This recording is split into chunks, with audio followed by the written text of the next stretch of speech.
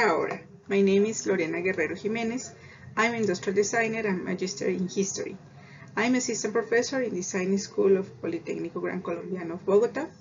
My presentation is titled A Design Look of Heritage Silverware Case Study, in which I'm going to talk about a research project on silverware from colonial period. The research project, a study of double-headed eagle lecterns belonging to the silverware collection of the Colonial Museum, began at the invitation from the museum team to contribute for researching its silverware collection, a process that began in 2018 and whose results are still in divulgation stage. The Colonial Museum of Bogota is a public institution attached to the Ministry of Culture of Colombia, which in the last decade has made a great effort to research its own collection to produce new knowledge and dissemination through its publication, thematic exhibitions, and educational workshops. At the beginning of 2020, I received an invitation from the museum to make an issue of a study notebook series that is a digital publication that presents the comprehensive study of a specific piece of the collection. I decided to link a team of 4 students from the industrial design program to this exercise, belonging to the research seedbed that I direct. During the visit to the museum, they choose a pair of silver lecterns as a case study. In this context, the first questions to ask is, what is the contribution of a group of industrial designers in the study of a historical object? We begin the search and reading of articles and books about colonial silverware and on theoretical reference around the notion of artifact.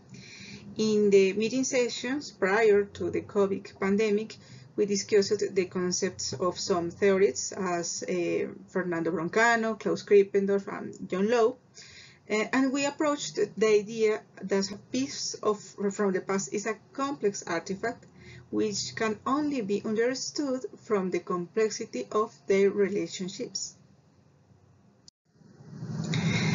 And this is precisely how design makes a particular look at the object.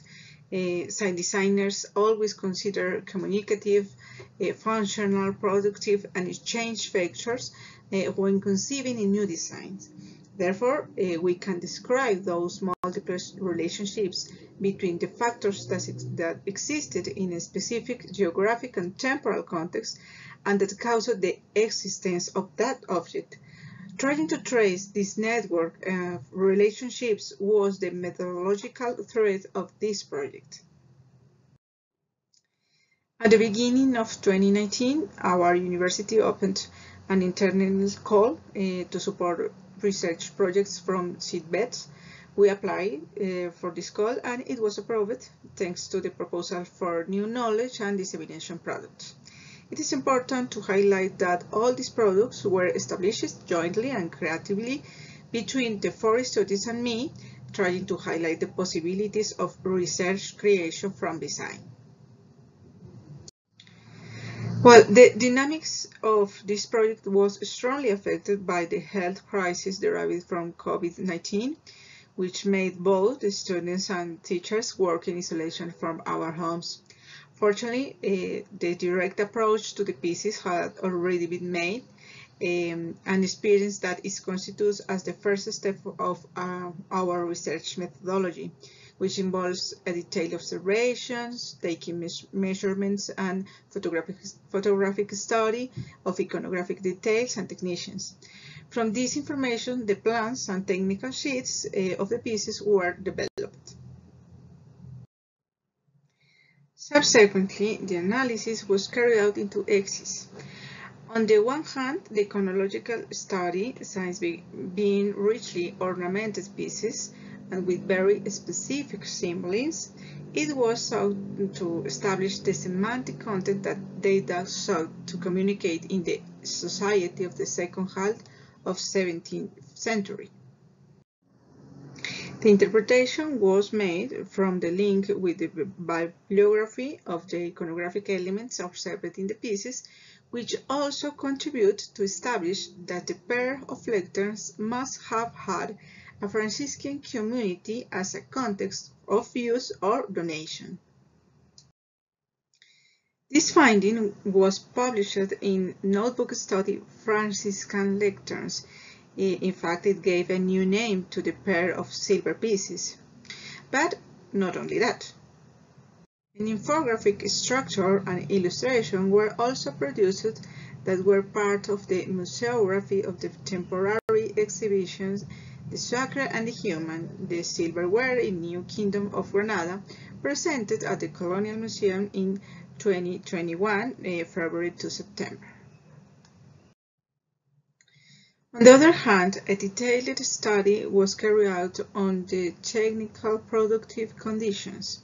For this, they had the important support of the master silversmith Cesar Cárdenas, a goldsmith with more than 3 decades of experience who, despite the limitation of virtual communication, allowed the understanding of the tools and process that colonial silversmithers had to use to the elaboration of these lecterns, whose most outstanding technique is embossing.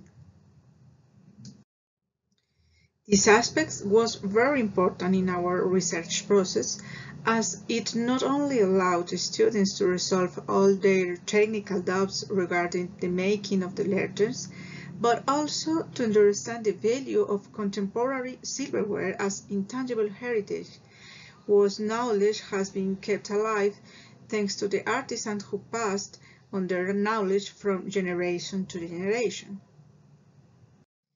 The dialogue between colonial pieces and current silverware produced the entire repertoire of information and images to produce a virtual workshop in MOOC format entitled Silverware Techniques, Yesterday and Today, which is currently being published by the Colonial Museum, in which you learn to recognize production techniques based on silverware from the museum's collection. And at the end of this virtual workshop, you'll find a forum to reflect about the role of the museums and the public in the recognition and appreciation of the tangible and intangible heritage left from the colonial period. All these findings and knowledge production motivate the participation of the students in academic events, the process of which allowed their first approach to writing and presenting papers and articles, one of them already published.